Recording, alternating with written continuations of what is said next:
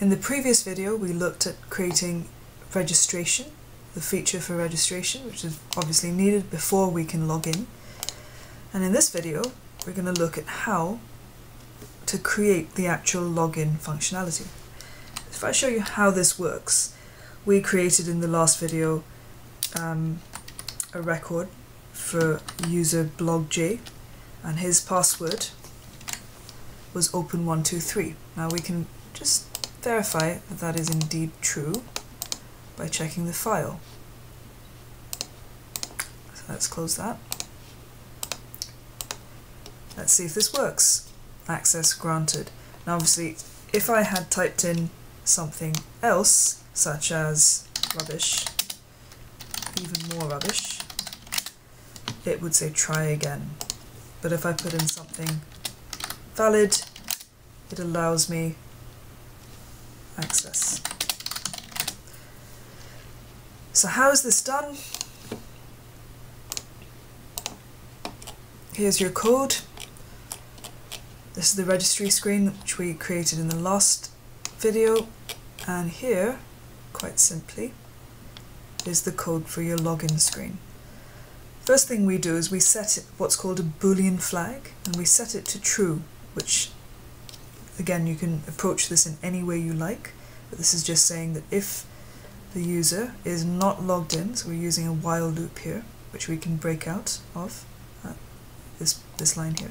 So while the user is not logged in, open the dating file in read mode, enter the username and password. Again, we're calling on our very clever CSV reader. It's not a writer at this time, it's a reader. And here we simply say, and this is the same thing that you do every time that you're dealing with a file. For row in reader, that is for every single row which is stored in the file, and for every field is referring to each individual cell, so to speak, like name, username, password. So every field in the row, if the field is equal to the username that they put in, and the next field, or you could put in as row 1, because row 1, if I show you this is the username, this is 0, this is 1, this is 2, this is 3, this is 4, etc. So this is row 1.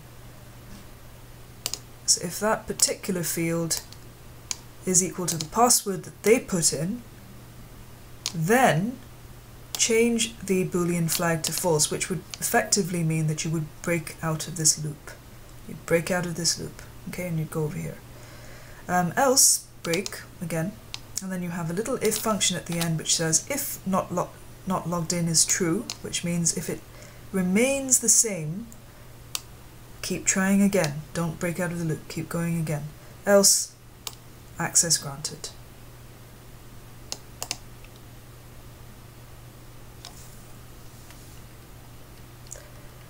So in the next video we're going to look at creating some of these other features, such as the search feature, the matchmake clever algorithm, and we'll move on to that next. Leave this on the screen.